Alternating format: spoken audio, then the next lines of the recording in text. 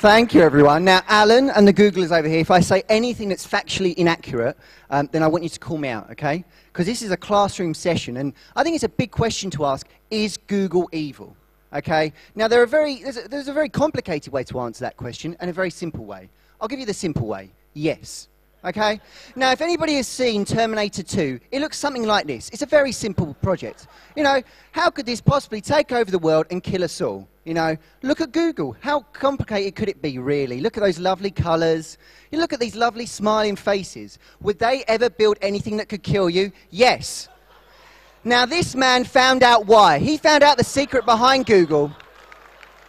He found out the secret. And I'm afraid that Steve Jobs has gone to a better place because of Google. Now, I'm not suggesting that Google poisoned a coffee that Steve Jobs may have drunk. I'm not suggesting that. I might be implying that Google murdered Steve Jobs. I'm not saying that, but it might have happened.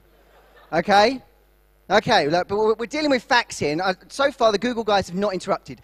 Now, as you can see, the Google guys have a very happy bunch. This is a general lunch at the Google offices, I believe. There's lots of lovely pills there, and they're just wandering around, happy-go-lucky. That's why they don't wear any ties. Now, here is a development. Now, I believe there are levels in the Google Pay order. So, level 1, you have the club. Now, that's your first benefit of getting into the Google offices. Level 2, you seem to be taller than level 3. Maybe that's because you sit, you don't spend as much time at a desk. Now, this reminds me of one of my funniest anecdotes about Google. And how Google got its colours. Because it's a great story, isn't it, Alan? How Google got the colours. It's a brilliant story. Basically, someone looked out a window and there was a rainbow. And they thought, fuck me, that's our logo. Brilliant. It was one of those moments where it was just, divine inspiration, some might say. Divine inspiration. And as you can see, there is a mathematical formula behind it. I don't really understand this mathematical formula. I've got to be honest with you. 42. I don't know either. Maybe it's 84 divided by 2. Yeah, that's right, that's maths. Now, one of the things about Google, which I've always appreciated, is its relationship with nature, okay?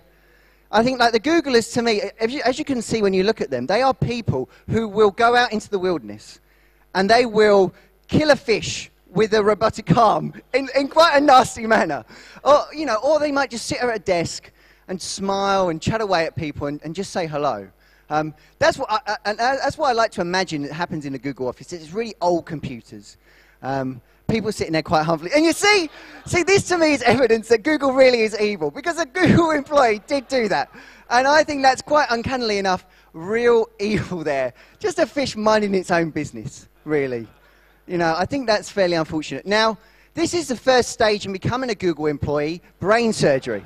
Now, what happens in this step is you have the prefrontal cortex cut out, okay? You get all logic removed. Hence why you have such smiley, happy people at work all day.